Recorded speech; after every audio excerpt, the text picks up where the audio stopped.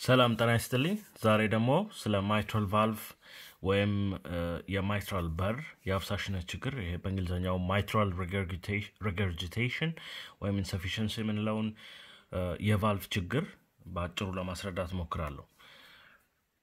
ልባችን በአራት ዋና ክፍሎች የተከፈለ ሲሆን የላይኛዎቹ ክፍሎች አትሪየም ሲባሉ ራይት አትሪየም እና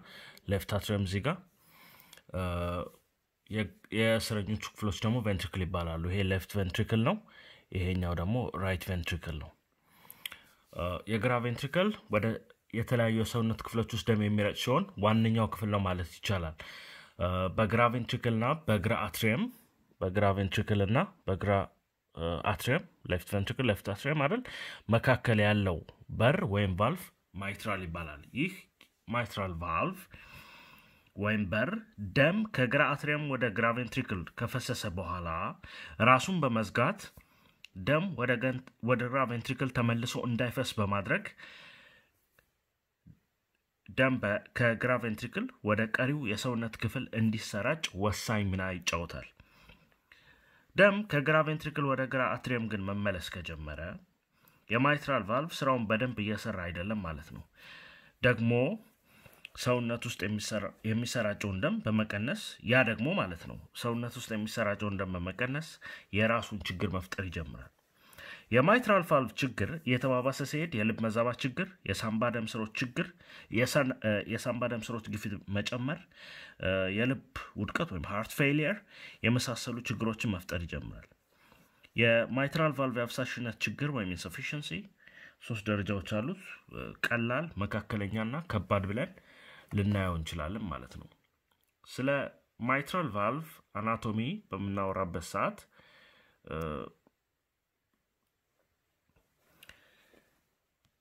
ያው እዚህ ምስል ላይ እንደምታዩት የmitral valve በደንብ እንዲሰራ ሁሉም ክፍሎቹ በደንብ መስራት ይጠበቅባቸዋል ያንዳቸው በስነ ስርዓት አለ መስራት የmitral valve ወይም በር አፍሳሽነትን ያመጣል ማለት ነው ያ ማለት ላይ ምስሉ ላይ እንደምታዩት ካስፖቹ these are the cusps አይደል chordae tendineae የምንለው papillary muscles left ventricle ውስጥ ያሉት ወይም የግራ ventricle ውስጥ ያሉት መስሎች ናቸው ያንዳቸው እነዚሁ ለእንትን ያልኳቸውና ሪንጉ ደግሞ አለ ቀለበቱ አለ mitral valve ያለበት ማለት ነው ከነዚህ ውስጥ አንዳቸው በስነ ስርዓት ስራ ለመስራታቸው የmitral valve የአፍሳሽነት ችግር ያመጣል ማለት ነው የአፍሳሽነት ችግሩ ምክንያቶች በማርጀት ይሄ degenerative ምንለው ከእድሜ ጋር ተያይዞ ማለት ነው ከልብ ድካም በኋላ heart attack በኋላ ወይም ደግሞ ከሩማቲክ ፊቨር ከተባለው በሽታ ጋር ተያይዞ የሚመጡ ናቸው ወደ በሽታው ምልክቶች በመንመጣበት ጊዜ ስራ በመሰራበት ጊዜ የድካምና የትንፋሽ ማጠር ችግር ይሄ on exertion የዲስፕኖይ ወይም የትንፋሽ ማጠር ችግር የልብ ምት መጨመር ወይም ታኪካርዲ ምንለው ታኪካርዲያ አንዳንድ ጊዜ ደረት ላይ ህመም chest pain ነገር ግን አንዳንድ ጊዜ ከባድ ደረጃ እንኳን ደርሶ ምንም ምልክት ላይኖር ይችላል asymptomatic ሊሆን ይችላል ማለት ነው የmitral valve ችግር ቀስ በቀስ እየተባባሰ የሚመጣ የቫልቭ ችግር ነው በአብዛኛው በየአመቱ የተመላሹ ደም መጠን ወይም regurgitation volume ምንለው ከ7 እስከ 8 ሚሊሊትር እንደሚጨምር ይገመታል ምልክት የሌለው የረጅም ጊዜ ከባድ የmitral valve አፍሳሽነት ችግር chronic asymptomatic significant mitral regurgitation ምንለው የ2% የ5 አመት የመሞት እድል 5-year overall mortality እንዳለው ይገመታል የ5 አመት ከልብ ጋር የተያዙ ችግሮች ያ ማለት ከልብ ጋር የተያዘ ሞት የልብ ሞት ችግር የልብ ውድቀት ወይም heart failure ደግሞ ወደ 33% እንደሆነ ይገመታል ለዚህም ነው የmitral valve የአፍሳሽነት ችግር ሶስተኛው ደረጃው ላይ ሳይደርስ ይሄ decompensate ሳያደርግ በቀዶ ጥገና መስተካከል ያለበት የገፋ እድሜ የልብ ምት ችግር arrhythmias የልብ ውድቀት heart failure ምልክት መታየት የበሽተኛውን እጣ ፈንታ ጥሩ ላይሆን እንደሚችል የማያሳዩ ነገሮች ናቸው ማለት ነው ስለዚህ ይሄ የmitral insufficiency ችግር እየባሰ ሄደው የልብ ውድቀት የአሪትሚያ ችግር የመሳሰሉ ኮምፕሊኬሽኖችን ማምጣት ከጀመረ ፕሮግኖሲሱ ወይ መጣፈንታው እየከፋ ስለሚሄድ በጊዜ በሰርጀሪ ይሄንን ችግር ሶልቭ ማድረግ ያስፈልጋል ማለት ነው ወደ ምርመራው ስንመጣ ኤክስ-ሬይ አይደል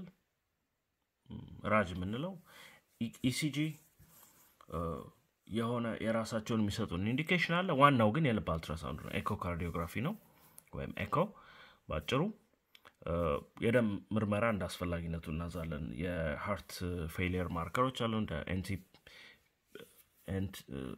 እንደ BNP አይነት የመሳሰሉ የልብ ኤንዛይሞች አሉ እነሱንም ቼክ ማድረግ ይቻላል ነገር ግን ዋናው simply speaking ዋናው የልብ አልትራሳውንድ ነው of course physical examination አለ clinical assessmentቱ እንዳለ ሆኖ ማለት ነው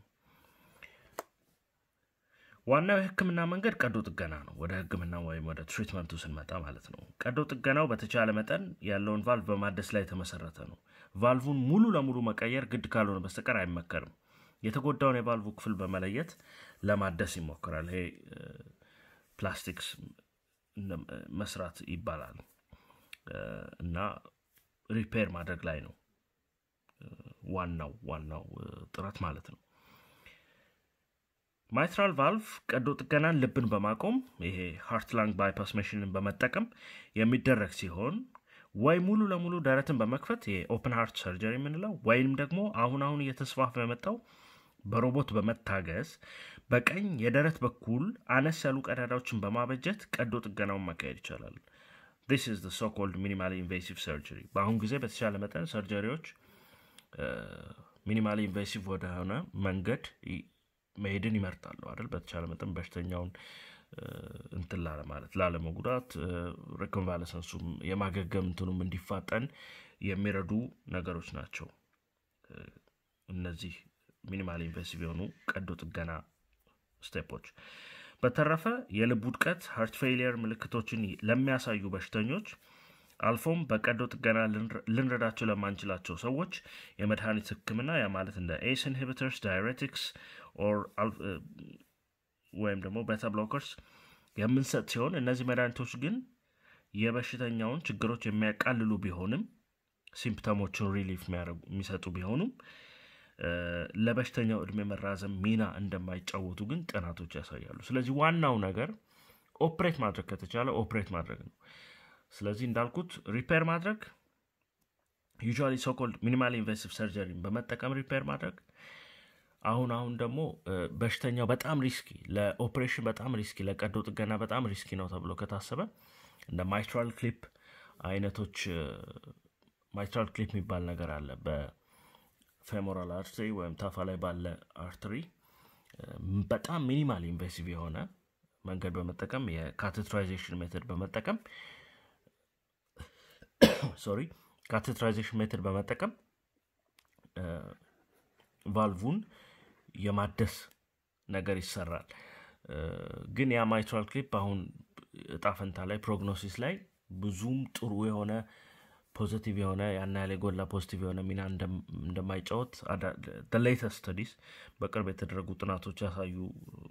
አሳይተዋል ስለዚህ ምን ያህል ፊውቸር አለው የሚለው ነገር ሌላ ጥያቄ ነው ነገር ግን ዋናው ነገር በቀዶ ጥገና ነገሮችን ማደስ ነው ማለት ነው አመሰግናለሁ መልካም ቀን